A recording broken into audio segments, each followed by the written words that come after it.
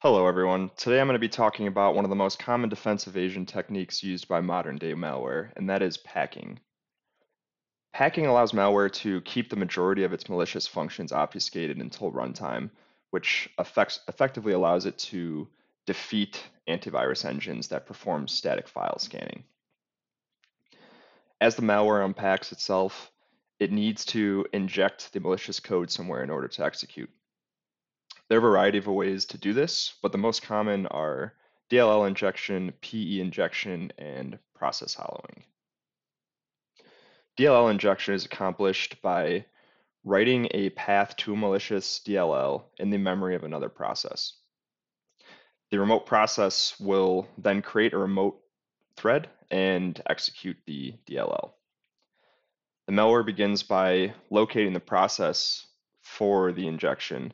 This is typically done by calling create tool help 32 snapshot process 32 first and process 32 next to get a list of running processes and iterate through them to find the desired target. Once that process is identified, the malware uses the virtual alloc API to allocate memory in the target process, write process memory to write the path of the DLL in the allocated memory, and create remote thread to call and execute the DLL at the specified path. The second common technique, PE injection, is very similar to DLL injection in that it involves allocating memory, writing to that allocated memory, and creating a remote thread to execute that memory section. However, instead of writing a path to a DLL that is located on disk, the malware in this case would write the malicious code directly to that memory section. And PE injection also differs because it does not rely on writing files to disk, like with DLL injection. The third common technique is process hollowing. Process hollowing differs from both of the two previous techniques in that rather than allocating additional memory to a target process, the technique unmaps, also known as hollowing out, the existing code within a given memory section of that process and overwrites it with malicious code. The technique is often accomplished by calling create process to create a new process in a suspended state, which is done by setting a specific flag and hollowing out the contents of that process using either ZW unmap view of section or NT unmap view of section. After the memory in that process is hollowed out, the malware will then call virtual alloc to allocate the memory. Again, write process memory to write the malicious code to that allocate memory. Set thread context to modify the entry point to point to the malicious code section, and then resume thread to resume execution of that process and therefore the malicious code. Check out the blog post that is linked on the GitHub page for additional technical details involving these three processes and several others as well.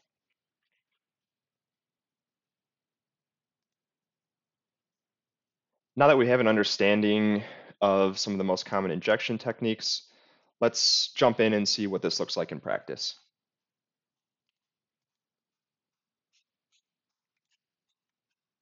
Here I have an analysis virtual machine, and I've downloaded TrickBot, which is a popular banking Trojan used for a variety of criminal operations, ranging from bank fraud to ransomware deployment.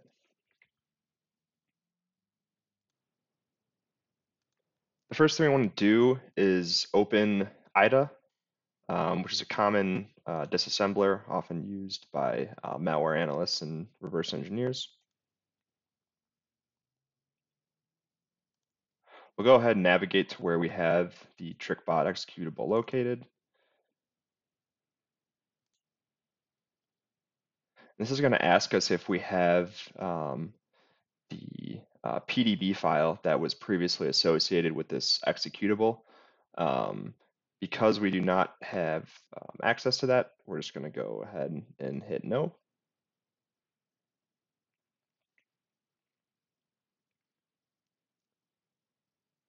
All right, and it'll take a couple seconds to finish the disassembly of the file.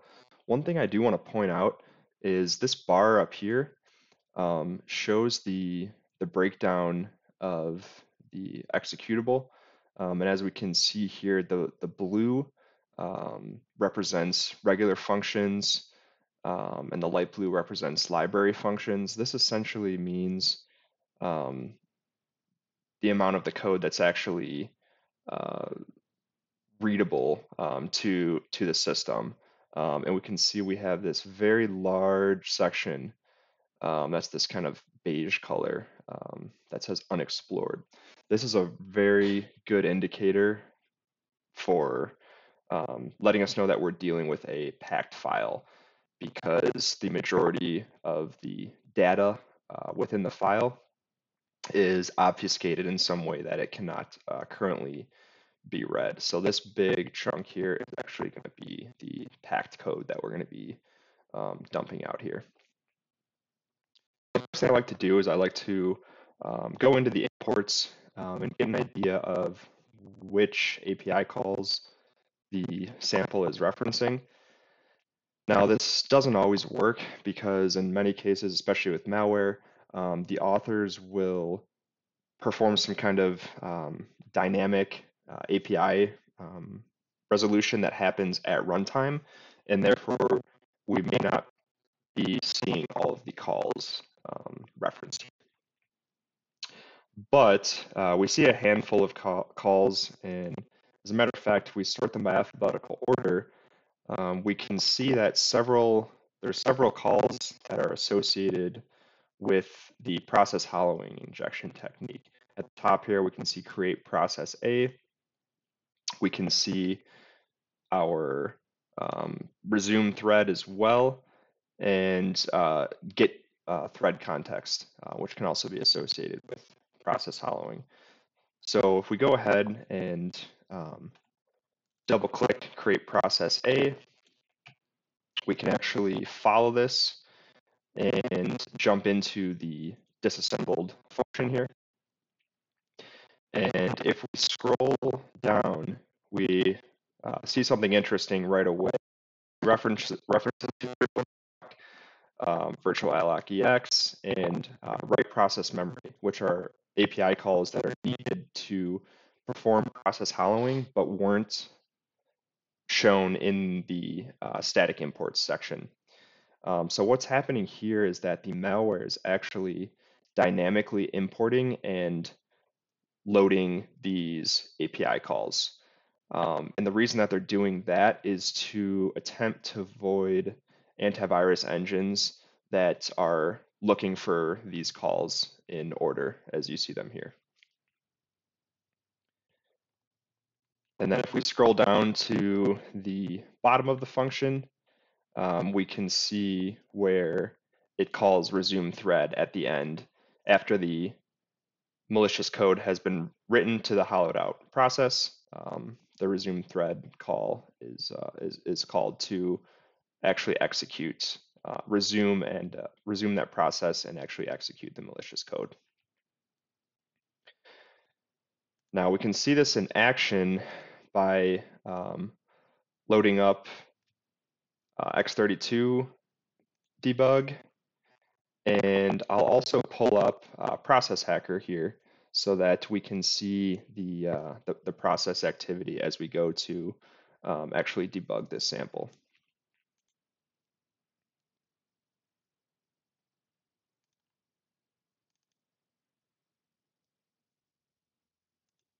So after we load the sample up, we know that the sample is calling create process A.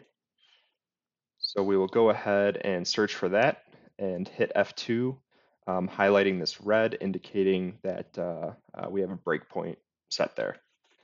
And then we will go over to write process memory, set a breakpoint there as well. And finally, we'll set a breakpoint on resume thread as well. Now, if we go ahead and give it a run, it's going to hit a breakpoint at the entry point of the executable, which is set by default by x32dbg. And if we hit continue, we see that we hit create process A. So the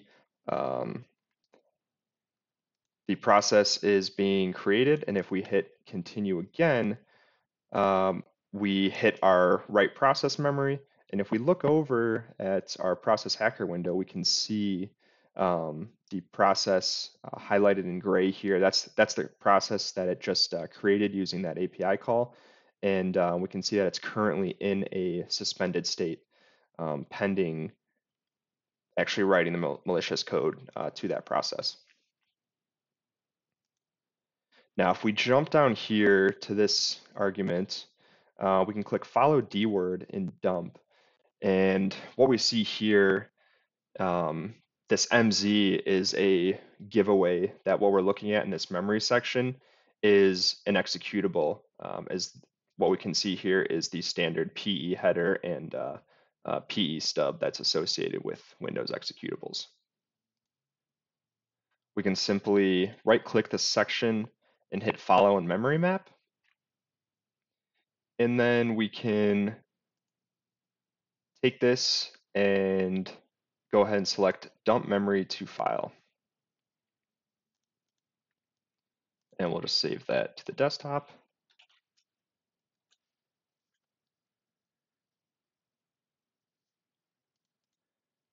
And now if we go to this file and open it up in a hex editor,